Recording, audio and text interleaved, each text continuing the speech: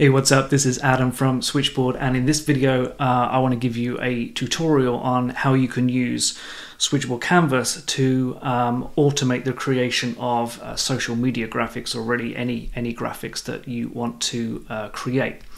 I'm going to be using a combination of Airtable and Switchboard Canvas. Airtable is particularly well suited to this sort of application because you can really store any data and you can send it over to Canvas really easily by using a script that I'll give you a link to a little later in the video. I'll also link to it in the description.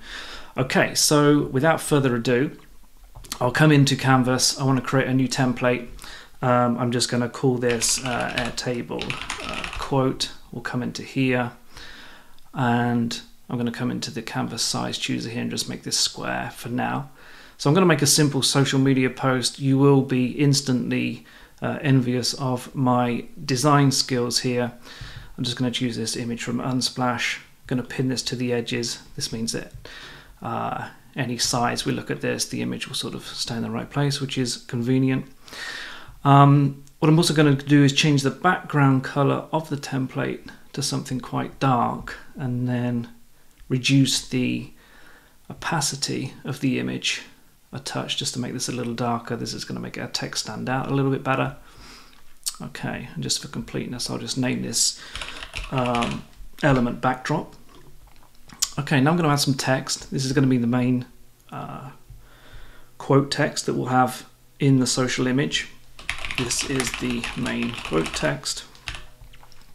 I choose a relatively nice font. Let's choose this one here.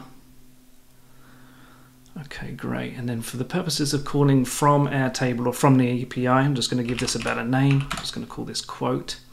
Now for the positioning, what I want to do is have this say 100 pixels from the left, and I'm pinned 100 pixels from the right. That'll keep this in the middle. And then I'm going to say, actually put this 50% of the way down the image, and just offset this a little bit, maybe something like 80 pixels. That gives it somewhere towards the middle, let's say 100, something like that, 100 pixels from halfway down the image size. I'm going to do Control-Shift-V to duplicate this element. I'm going to call this one hashtag, and this is going to be the hashtag that I want to put on the social post. So I'm just going to put in hashtag. Now it's gone green because we can highlight hashtags a different color if we want. I don't really want that for this demo, so I'm just going to make it white.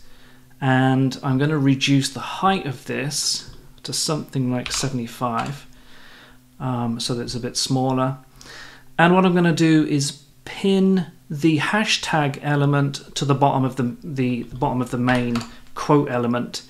So I'm going to choose quote, and I'm going to say bottom. I'm going to say offset of something like 20 pixels. So this is now saying that the hashtag element is pinned to the bottom of the quote element. So that's everything we need on the Canvas template. I'm now going to jump over to Airtable, and here I've got a brand new base that I've just created.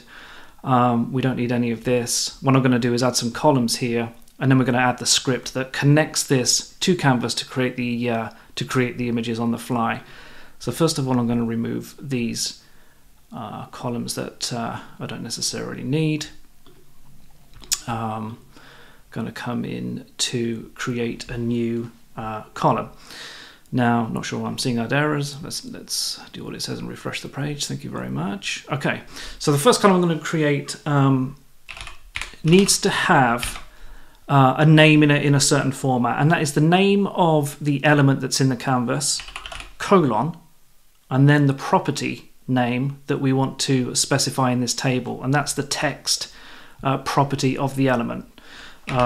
So we add that, and then I also want to do the same for the hashtag, and I'm going to overwrite the text.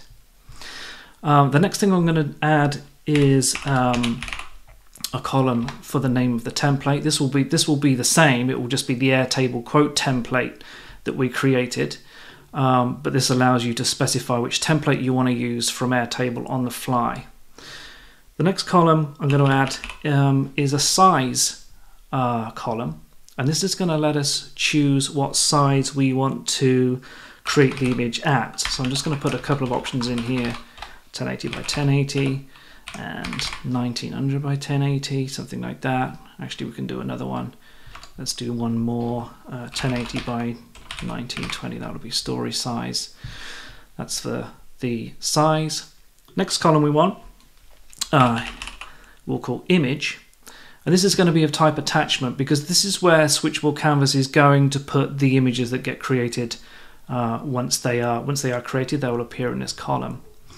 And the last column we need is the API key, and this is where you'll put the API key from Canvas, and that's actually what I'll do straight away. So I've got my design in there. I'm going to come in, grab my key, highly secret key, come back into API key, paste that in. Now I can actually hide this column because we don't really need to see that. That's just cluttering up the view a little bit. Okay, last step, we need to take a script and place it into this base here so that some code can run which calls Canvas. Now that code I've put in this blog post, and this blog post here is really a tutorial that this video is based on, so you can get a lot more detail about what's going on with this post, and I'll link this below. But right now I'm going to jump down and grab the script that I need, which starts here. I'm just going to come down and select all of this, copy. I'm going to come back to the base. I'm going to come into apps, and we need to create an app. So I'm going to click add an app. The app we want is scripting right here. Click this. This is Airtable's own script, so it's perfectly safe. Okay, so we're going to come in. This looks all very complicated and unnecessary, but that's fine because we can ignore most of it. All we want to do is replace all of the script and paste in the script from the blog post. And we can click Finish Editing. And then we can close this. And that could just sit over there for a second. So our script is in place. What we need is a mechanism to call the script. So what we can do in Airtable is create another column. We can just call this something like options, and we can add a button to this column. Text on the button can say create, and what this button is going to do is run the script that we've just added to the base. Now this is on dashboard 1, didn't really name it very nicely, but dashboard 1 is there, and scripting is the app that is going to run. And when we create field, we get a button that's ready to run the script. Now all we need to do is fill in some data. So the name column is sort of optional, but we can just give this a name. You could use this to reference the asset that you are about to create. So quote text, let's say something like a problem shared is a problem halved, something like that.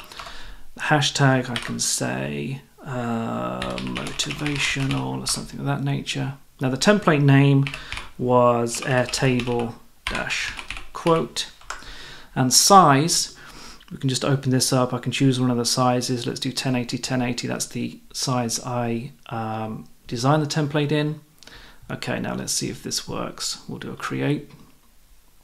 We'll just give that a second. And we can see that an image has popped up. Select this, click the image. There is the image that Canvas has generated. From here you can download, you can do some basic edits in Airtable, but you can extract those out of Airtable and do what you need to do with them. One thing we can do is actually specify multiple sizes. So this time I'll do a 1080, a 1920 by 1080 and a 1080 by 1920 story size and an HD size. Let's create. That should use or make a couple of API calls to create those two images. Now we have two records in here.